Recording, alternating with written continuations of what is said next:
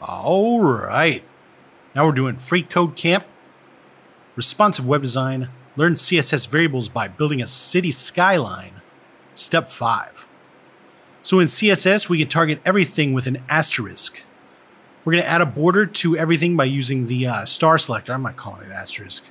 By using the star selector and giving it a border of 1px solid black. This is a trick that helps visualize where elements are and their size. We will remove this later. All right.